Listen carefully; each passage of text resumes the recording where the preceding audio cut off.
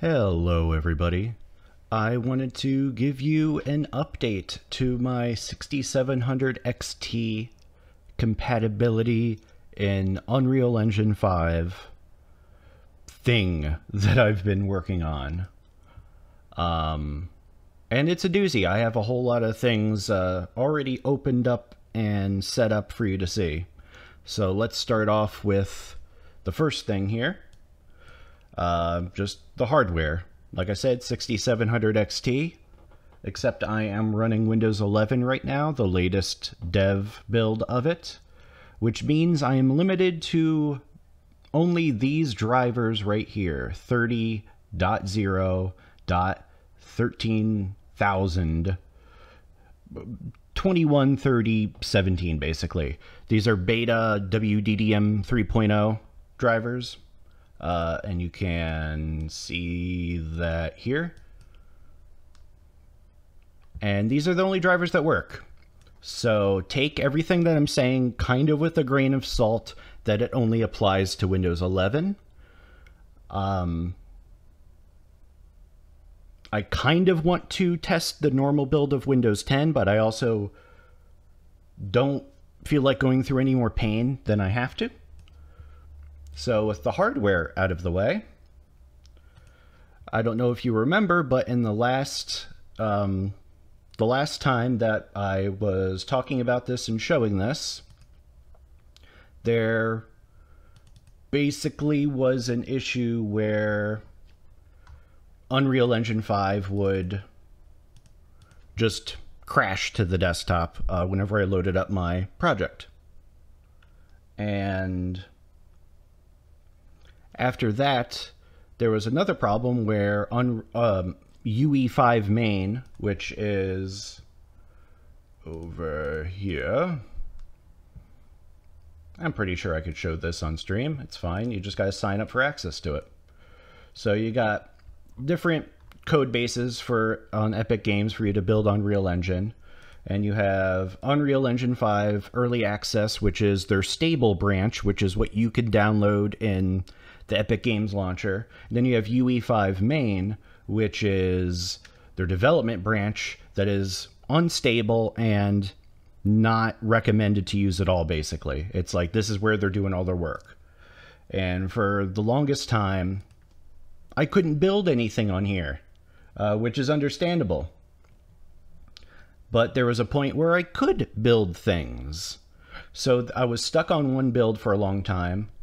Due to an issue with something with the widget class or something. And so I got impatient, so I posted to their forums.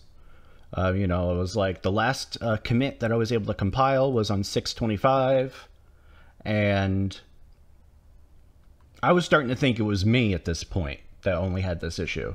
And this person just registered to the forums just to say, I got the same problem.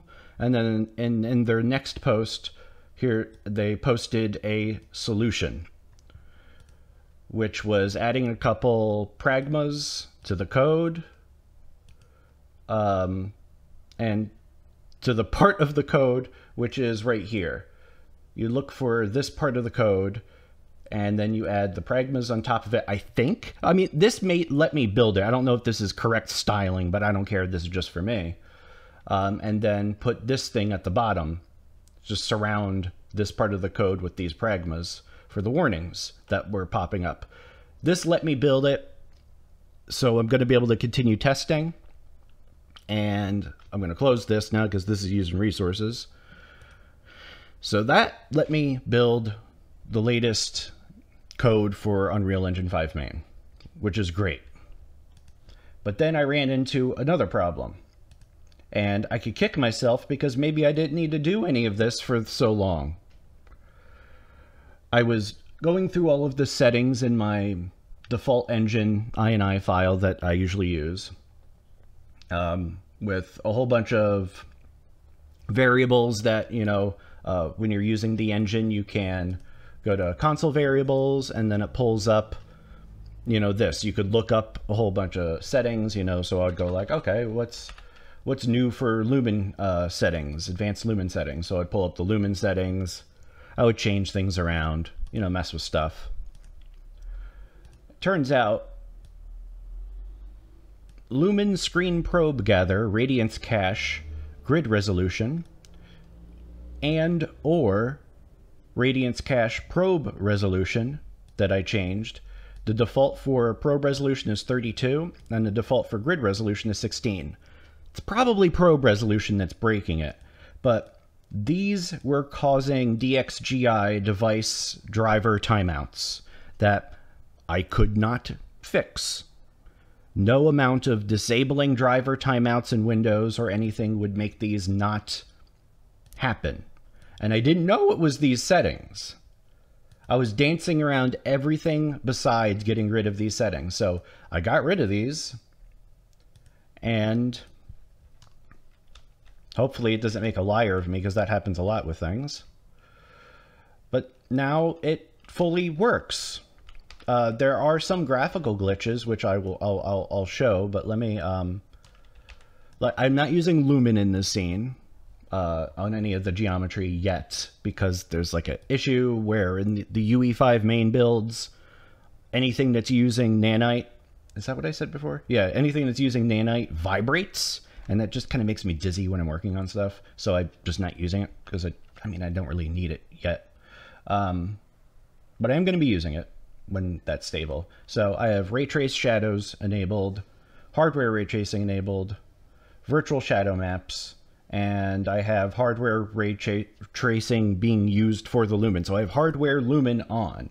So all of the settings that not you're seeing in this one, but you're seeing in this one, because I have Lumen hardware ray tracing, I have these special settings that make reflections, and I got a whole bunch of stuff that makes things look good, but I'm going to have to go through one by one in all of these and make sure they're even necessary anymore. Because stuff is changing so much in this engine that the faults are changing. Everything is changing. So, yeah, it works now. I could turn the camera and the device doesn't hang anymore, which is great. You can see I've been going around in this map, and I've been adding lights to the emissive parts of the materials. And then we go in the visualize mode, so you can see the Lumen scene works. All this stuff works here. We can go into another map real quick that will probably show a little bit more interesting things, though. Which map is it? Honestly, forget. What's map 16? If this causes shaders to compile, I might have to pause recording. Okay, I'm back. Sorry, it's been multiple hours. I should have started this probably last night when I slept. You know, generating all of the data cache and building everything for every map that I wanted to show. But it's all done. So I think what I was going to do was show issues that still exist, while also showing that, yes, this works and it doesn't crash with hardware ray tracing enabled. So let's go into lit mode. And this map I do have nanite enabled, and you can see, oh, there we go. I thought it was going to crash there. Okay, cool. Yeah, a little hitch, but it's all good. And, okay, no. There aren't that many issues. I am completely mistaken, because I actually haven't looked at this map yet with the 6700 XT. And this looks great. I'm not going to go and disable nanite to stop the vibrating going on some of the objects. As you could, I don't know if it shows up in the video. It kind of does. But this looks great. No, it's really close to, for me being able to say that I can recommend that you grab a AMD 6000 series card. Now, yeah, I'm very impressed by this. I'm curious though, what is... I guess we're using VRAM. Sorry, my options are limited for knowing what the heck is going on with this thing.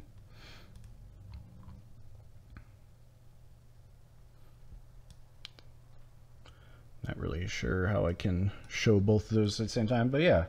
VRAM's an important thing with this, and that's why I like this card. It's cheap. If it's at MSRP, don't be buying it for like if you see a 6700 XT and it's $600, skip it. Don't buy anything. For, what is it, $450 to $500?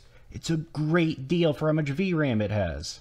For what it lets you do with ray tracing. It's great. Because VRAM is important when you're doing this kind of work in Unreal Engine 5. While you're working in the engine, it's important. I need to stress this because once you compile this out and you run it as an exe, it doesn't use as much resources. And especially if you optimize it, it's not going to use as much resources. Yeah, those reflections are working good. Yeah, everything looks good in this map. Yeah, let's snoop around since not everything has to load like crazy. And OBS shouldn't get overloaded too much. There shouldn't be that much CPU usage going on. I closed that by mistake. I like having that open all the time. So here's map 01.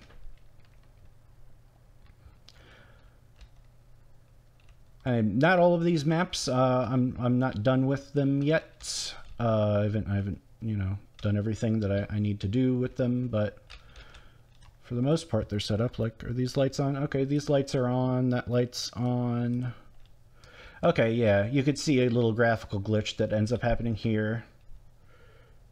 There's flickering that goes on, and I believe that is lighting mode. Right now we're in 2, so let's try 1. No change. Try 0. No change. Okay, I thought it was that. Maybe it's not.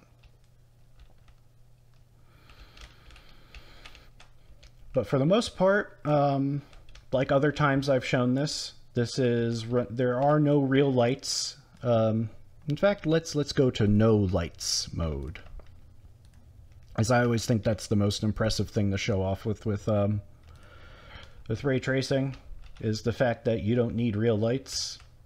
Well, if you have a simple map geometry like I have, then you don't need lights. Yeah, I mean, like, that's just an emissive texture I have set up. I might as well show that off while I'm here, right? Yeah, so I have a whole bunch of base materials that I made. Wait for that. Go away. Thank you. And this might look complicated, but it's really not. Trust me, this isn't. It's just a whole lot of things I could probably simplify that are made for switches and variables. So this can be a universal master material. Like these up here are for the detail texture. I have a switch that you could enable that will add a detail texture, which basically just adds a little bump map that you could scale independently of the original base texture's resolution. So you could get some cool effects out of that. Yeah, and then I have the parameters for like the base color, a metal, specular, roughness, normal. And then I have, I think that's the scale for the detail texture. Then I have diffuse intensity, normal intensity for the detail texture. Then I have the emissive. And this is for emissives that use HDR textures. Double clicking out because I want to open the texture. Yeah, and this is a HDR texture that I made in Photoshop, where I believe I made the white the brightest that you could make white in 32-bit color. And black, I think I made the darkest you could make black. I think that's how I did this, which is probably extremely stupid, but whatever, I wanted to do it, shoot me. I think we got brightness, we got emissive brightness, and then I have a whole bunch of fixed values for like There's, switches. Are you using a custom roughness? Yes. Are you using a custom specular? Yes. But if you pick no, it'll just automatically put the default values for what those things would be. You have a new one that I put in that's a flat normal. So if you're not using a custom normal map, then it'll default to just making sure to have a flat normal in there, which is it from the normal flat and flat normal? Yeah.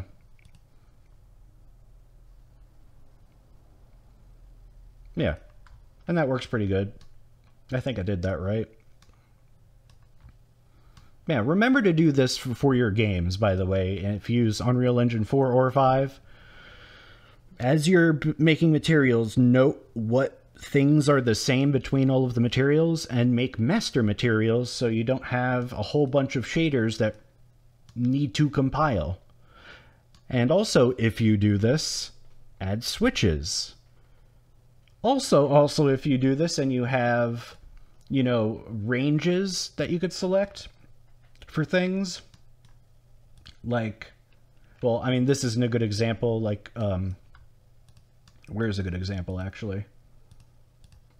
I might not have it on this one, but if you have, like, a manual roughness value, fix the scaler between 0 and 1. Just simple things like that. Little optimization things that might actually impact your development experience. Yeah, let's keep looking around here. I've been doing my usual thing where I use the model tool here to select triangles out of bits. Like, what's a good spot here? I already did that whole room over here. Let's go to unlit mode because I didn't do this room. Like if you have this is all, this is all one mesh over here, and it's also bits and pieces of that mesh is over there. And if I click cancel, go here, let's put a light right here just for a second.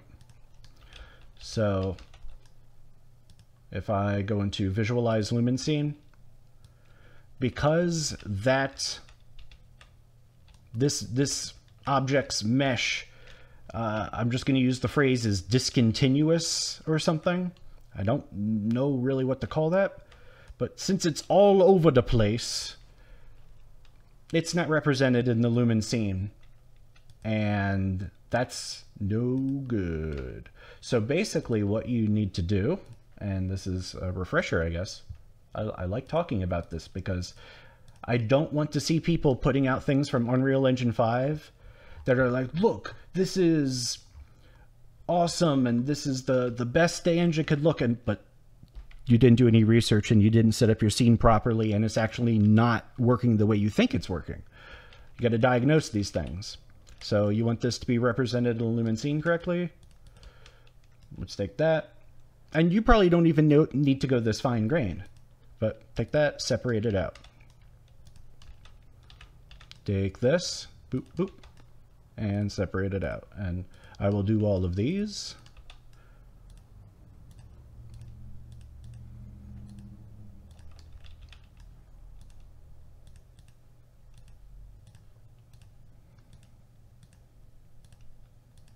And then the last one I'll do for now is this. I didn't set any custom settings for each of those meshes that I just made. I just made a mesh of things. And go into lit mode. Let's move that, look over here. And if you go into the lumen scene, you can see now it is represented in the lumen scene. But there is also another thing going on here. If you go into the mesh distance fields, because this also is used in calculation of lumen in hardware and in software mode. And I don't know if you noticed, but in the lumen scene, shadow looks weird here. That doesn't really look right. Like, what is this black part up here? Why is that like that? And that's because the mesh distance field has some overlapping blobby business from something. Most likely, it's from the rest of the mesh that I didn't do. So if I did the rest of that mesh, it wouldn't have that dark shadowed part. Let's just see what happens if I do this. Might drop frames for a little bit.